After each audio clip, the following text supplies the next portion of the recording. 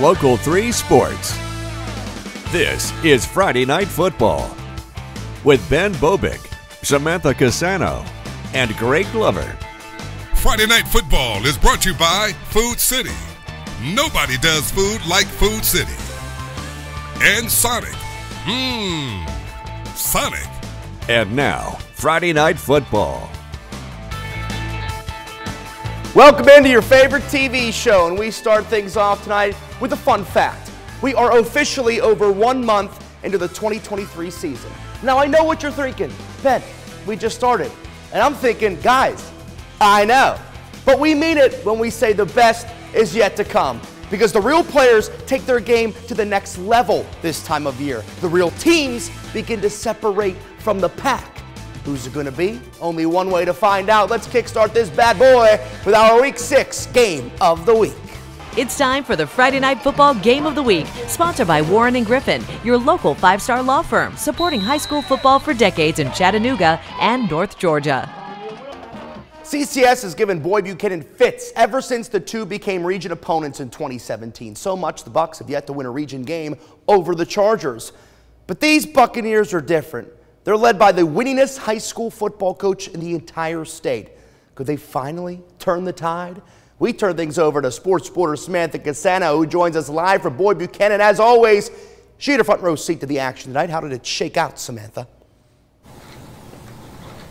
Hey, Ben, yeah, what a game. For 6 straight years, Boyd Buchanan has fallen to CCS. They were tired of it. Between having Gary Rankin at the helm, an unreal defense, and a pretty lethal offense, this certainly seemed like a prime opportunity for the Bucs to give the Chargers a taste of their own medicine. Boyd Buchanan fired up out the gates, hoping that tire can stay in Bucs territory this year. We're scoreless midway through the second quarter. Houston Hicks hands the ball off to Jalen Sandifer, who punches it in from a few yards out. Houston, we have no problem. The Bucs are on the board. We hyped up that Boyd defense pregame. It comes to life late in the second. Gavin Berger sneaks the ball off to Ladrius Hollingsworth. Jarrell Young forces the fumble. Caden Bates recovers. Teamwork makes the dream work. Bucs cash in. It's 14-0 at half. No slowing down in the third. Jatavius Davis uses his legs and takes it the rest of the way. Boyd dominating on all cylinders. The Chargers make some noise in the third quarter. Gavin Berger airs a pass to Jermaine Stinson, who hauls it in. CCS able to cut the deficit. How about Jalen Sandifer? Number 9 had himself a night, pulling out the stiff arm on the score. 3 touchdowns for the senior. Boyd Buchanan stays undefeated, a perfect 6-0 with a 35-14 win over CCS. We gave up 7 points, really, which was outstanding by our defense. And offensively, we kept hitting it in there. It didn't go good early, but they're a good football team, too. You know, they had something to do with that. But we kept being tough up front, and we started wearing on them and getting physical, and they didn't like that. It's real good, you know. And the best part is we got to do it as a team. You know what I mean? Like, it was all of us. It wasn't just 1 or 2 of us. We all did it as a team. Perhaps most importantly, Sandifer said that post-game meal tonight is going to hit different. He's going to be eating like a champ, and he certainly deserves it tonight. Gary Rankin building something special here on Buccaneer Trail. For now, live at Boyd Buchanan, Samantha Casano, Local 3 Sports. Yeah, Samantha, he definitely earned himself at least a milkshake or something. Get the sprinkles on top as well. Well, from one big-time region game to another, Ray County and Walker Valley would love to knock off defending region champ McMinn County to claim the crown. But the thing is, they stand in each other's way. Now, the Golden Eagles have won this region before. The Mustangs have not. Makes for some must-see football. The Stangs cheerleaders are ready to roll on edge, though. They know this is a big game for their squad. So does their squad. Evan Schwarzel flush from the pocket. But look at this kid. One of the best QBs in our area throws it across his body. Hudson Makic gets him to the doorstep. He sets up Malachi Martin. Eminem having a year for Walker Valley. He tumbles into the end zone. Literally, he did a flip. And there's that flipping alien again, man. Something going on up there in Walker Valley. Check the defense out. Ray County quarterback Caleb Carr trying to make a play, pass or run with the open field tackling display from Connor Phillips here. That's so beautiful. Mustangs sticking to the ground game to give us the Tyran Forte. Not sure if there's any relation to Matt Forte. Either way, running is his forte as he blows by the Ray County defense for 6. Walker Valley needed to make a statement in region, and they do just that as they take it to Ray County tonight. The Mustangs get a monster 42-12 win at the MAC over the Golden Eagles. Just down the road at Bears Stadium, we got a more fun one as the Bears put their undefeated record on the line against Heritage, who's making the trip across state lines. Again, the Generals came to play up 9-0, looking to add to it. This field goal goes wide, and it's all the momentum Bradley Central needed. They go right down the field. Caleb Martin to Max Wilson, and Mad Max on the loose. He wanted it all, but would get tackled short of the goal line. Not too much longer. Martin is going to punch it in, and the Bears started their march back towards their comeback, and they would complete it. Bradley Central improves to 5-0 with a 35-16 win over Heritage. They'll hit the road to Farragut for a big region game next Friday. The Generals get Southeast Whitfield at home. Now back to region play. Meigs County on the broadcast tonight. Shout out to Cater. They take on Central. Cade Jones down the field to Owen Maddox. These Purple Panthers came to play tonight in the all-black in the Heinz red zone now. Jones finds his #1 guy, Ronye Watson. And Central was looking good at home. But the Tigers know a thing or two about playing winning football. How about Ethan Meadows right up the middle? And look at Meadows. Yeah, you ain't catching me, cuz. Meigs County making the trip down 58 worth it. They keep it rolling. Meadows wants to go deep, and he goes deep to Tough Ricker. What a football name. Tough Ricker. And what a game for the Meigs County Tigers as they win 34-6 to improve to 5-0. Keep your eye on these Tigers, man. Back again. Let's hit the scoreboard for the first time tonight. Bledsoe County winners over Tellico Plains. We saw Bradley Central over Heritage. Marion County over Brainerd 30-12. East Ridge over Chattanooga Prep. Their first win of the season. Good for the Pioneers. They've been playing good ball. Whitwell region winners over Copper Basin. Sale Creek over Grundy County at home 37-6. Signal Mountain on the road over Lookout Valley. McCauley 35-0 over MBA as they avenge that state semifinal loss, and McMinn County gets a region win over Ottawa. Here's your pick for the Friday Night Football Play of the Week, brought to you by Center for Sports Medicine. We keep players in the game. Tough to choose as always, but man, was this play sharp. Saudi Daisy's Tucker Ross dropped one in a bucket to Gage Welch, and the hands from Welch were just superb. You love seeing these plays being made on Friday nights, especially if you're a Saudi Daisy fan, because, hey, let's be real, if you ain't from Saudi, you ain't nobody. Our Week 5 Play of the Week. And as fate would have it, we'll head north to Saudi Daisy to see if midnight has struck on Cinderella and Hickson Wildcats, plus a great non-region game up in Cleveland featuring the Blue Raiders and Red Bank Lions. Keep it locked right here on Local 3 Friday Night Football. We'll be right back. Cheer on with the Friday Night Football Cheerleaders of the Week. L-H-S, Ramblers, yell L-L-H-S, Ramblers, yell L-L-H-S, Ramblers. After opening the season 0-2, the Hickson Wildcats have rattled off 3 straight wins. None bigger than last week when they went on the road to undefeated Loudon and took down the Redskins on their home field.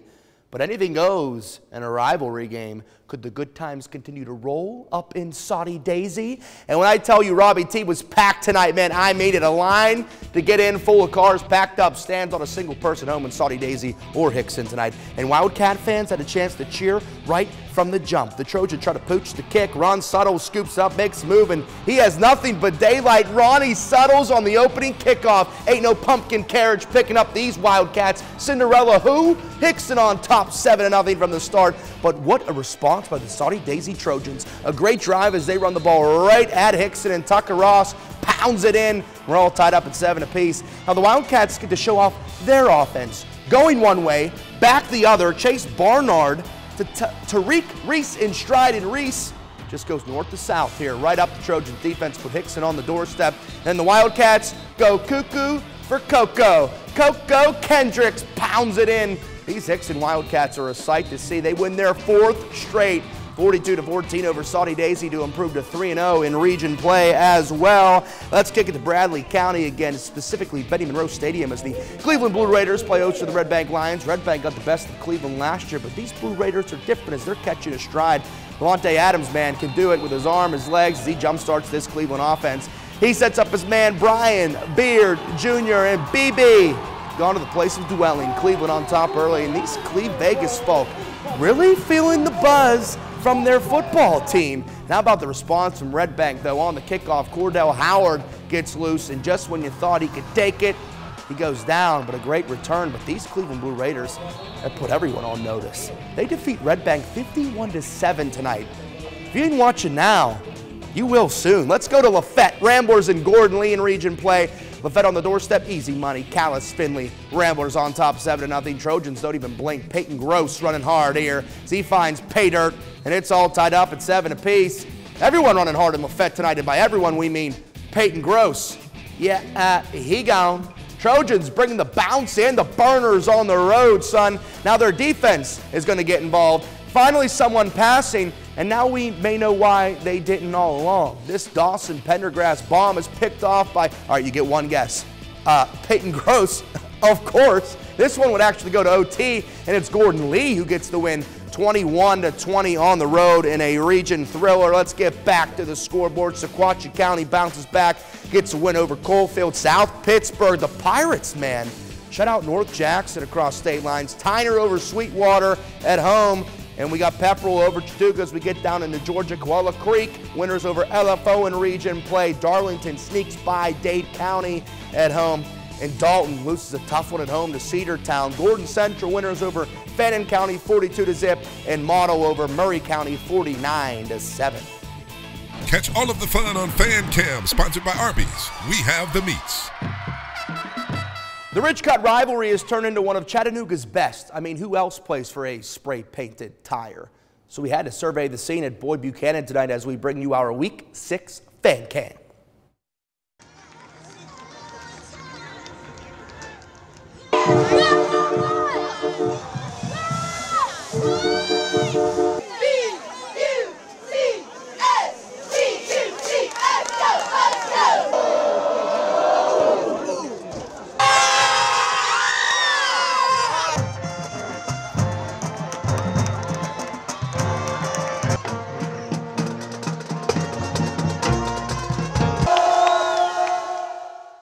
It's time for the Friday Night Football Band of the Week with Greg Glover, sponsored by Armor Exteriors, your locally owned, not locally franchised, exterior remodeling experts. I've been told my intros are a little long and wordy, so let's just get right to it. This group, the Mustang Marching Band from Walker Valley High School, they're large and they sound great. Take a listen, your Band of the Week.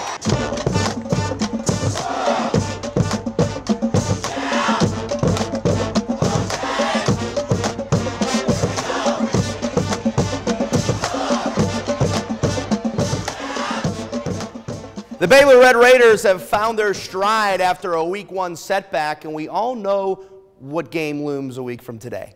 But Brentwood Academy is no walkover in region play, and we can't forget McCauley beat the Eagles last week. If they did, now Big Red has to, right? And the Baylor Cheer Camp girls were out at halftime, and you won't find a more excited group of cuties in Chattanooga taking full advantage of their moment, as you can see right there. Their Red Raiders were taking full advantage of the Eagles' defense in the first half. Whit Muschamp over the middle to Max LeBlanc, and Baylor is on the doorstep.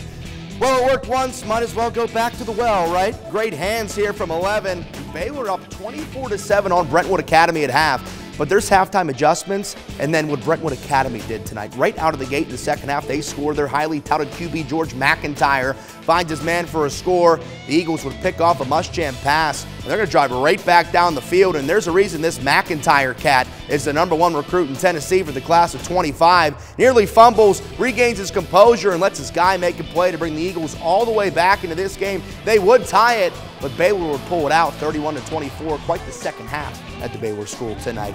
To Reggie White Field we go. East Hamilton looking for their first region win in 5As. They take on Howard, and it's been an up and down season for the Canes, so now they dip into their bag of tricks. Trey Crawford to Maddox Bohannon to Kyrese Willis. How about a little razzle-dazzle on I-24, huh? Touchdown Canes as they lead 7-0. Howard didn't even blink. Look at Quan McKevy fit this into a tight window. The Jerron Bell on 4th and goal, 2, and Howard going to tie things up on their home field. And the Hustling Tigers ain't done. Ja'Karen Sanders finding daylight and then finding the end zone as Howard now leads East Ham 14-7. What a ball game here, but the Canes waste no time clapping back. Jaden Hayward weaving his way through the Howard D for 6. And we didn't get the final for this one. Once we do, we'll update it online for you. And let's get to the scoreboards one last time. We got North Murray over Haralson County, Bremen over Ridgeland, and Adairsville. Ooh, pulls out a tough one over Ringgold by 2. Druid Hills by 1 point over Southeast Whitfield, 21-20. North Sand Mountain over Whitesboro Christian Academies. We go to Alabama. We got Pisgah over Eider, And one more, we got Scottsboro over Arab. Andrew shuts out Hickory Hawks, and Murphy wins at home.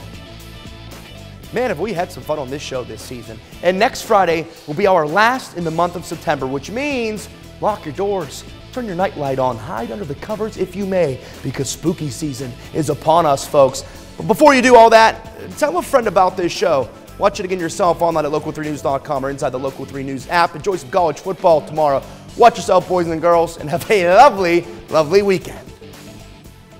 Friday Night Football is brought to you by Food City and Sonic Drive-In. We thank the Chattanooga area Arby's for feeding our Friday Night Football team. Arby's, we have the meats.